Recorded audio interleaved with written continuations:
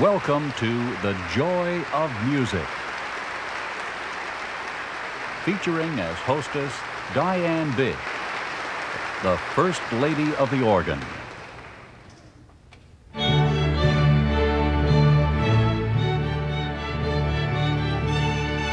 Praise ye the Lord. Praise Him in His sanctuary. Praise Him with stringed instruments and organs. Let everything that hath breath praise the Lord.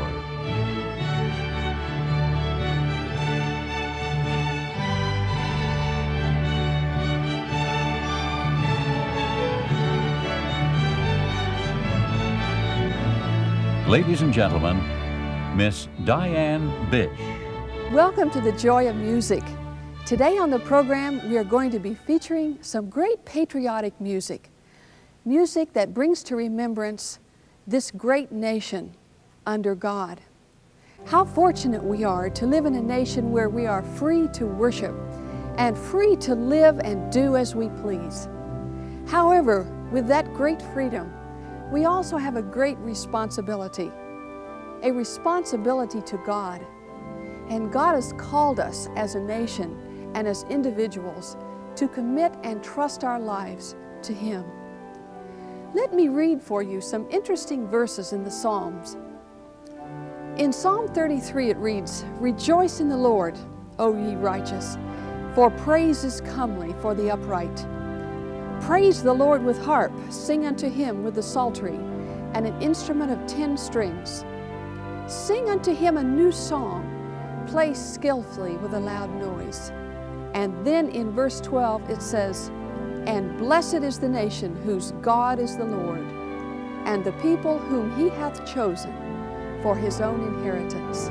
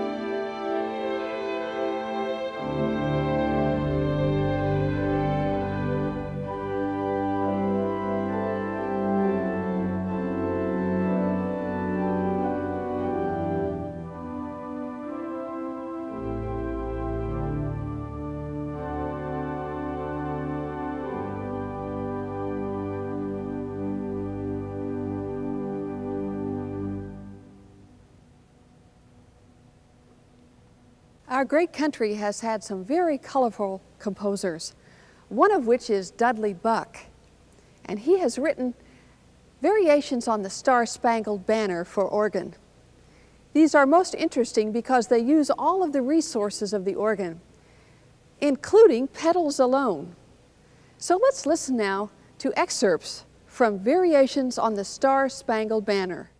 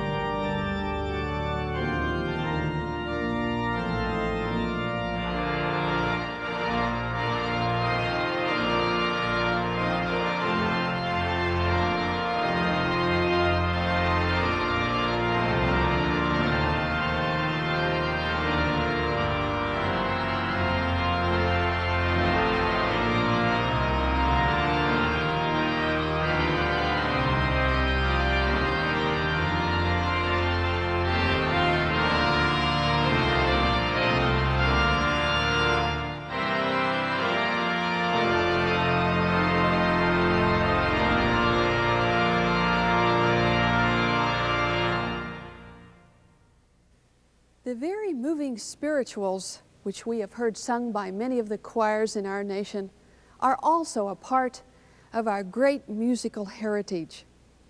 These pieces were sung by people who had many troubles and many woes in life, and their faith was the only thing that they had that put any meaning into their lives at all. They wanted to go to be in heaven. They wanted to be with the Lord, where they would be free at last. We're going to hear two of these spirituals now. The first one will be sung by the Wheaton Men's Glee Club, "Sooner We'll Be Done with the Troubles of the World." And then you will hear "When the Saints Go Marching In," as sung by the choir of the Coral Ridge Church here in Fort Lauderdale, Florida. Soon we'll be done with the troubles of the world, come home to live with God. Soon we'll be done with the troubles of the world, the troubles of the world, the troubles of the world. Soon we'll be done with the troubles of the world, come home to live with God. I want to meet my mother. I want to meet my mother. I want to meet my mother. I'm going to live with God. I want to meet my mother. I want to meet my mother. I want to meet my mother. I'm going to live with God. Soon we'll be done with the troubles of the world, the troubles of the world, the troubles of the world. Soon we'll be done with the troubles of the world, come home to live with God. Soon we'll be done with the troubles of the world, the troubles of the world, the troubles of the world. Soon we'll be done with the troubles of the world, come home to live with God. No more weeping and wailing. No more weeping and wailing. No more weeping and wailing. I'm going to live with God. No more weeping and wailing. No more weeping and wailing. No more wailing.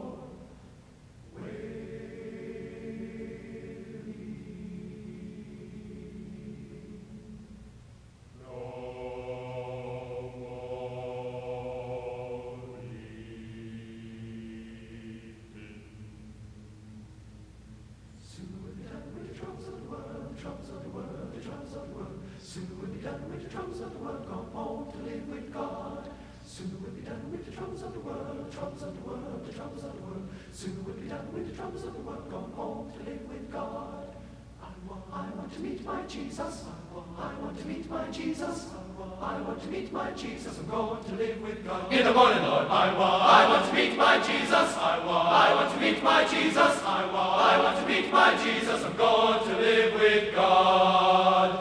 I'm going to live with God. I'm going to live with God.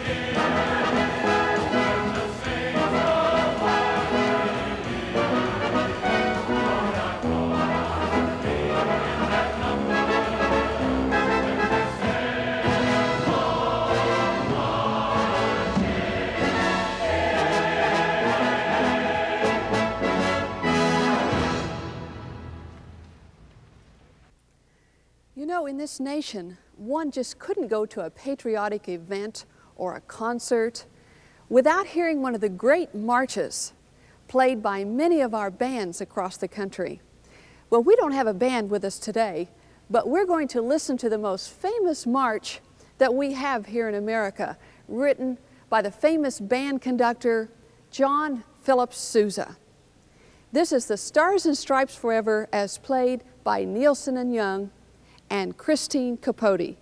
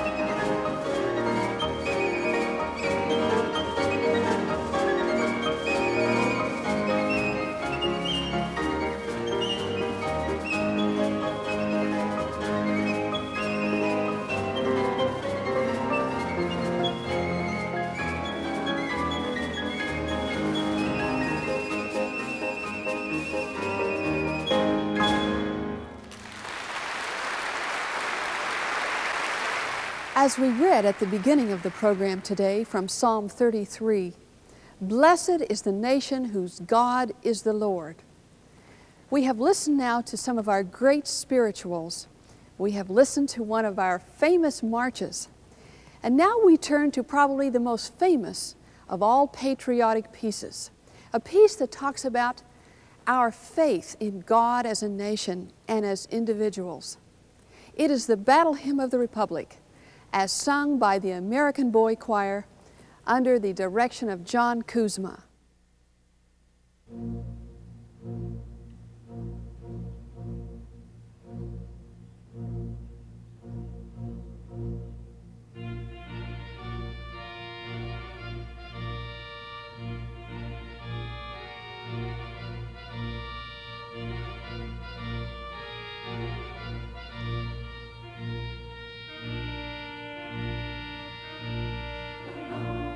Seen the Lord, behold the glory